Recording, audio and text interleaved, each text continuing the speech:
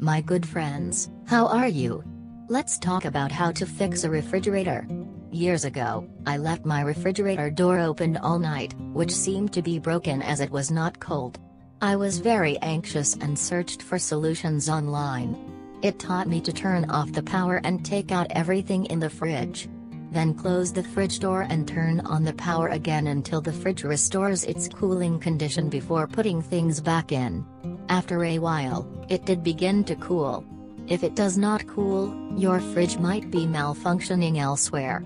In this case, you might have to buy a new one. Congratulations, you have a new fridge to use.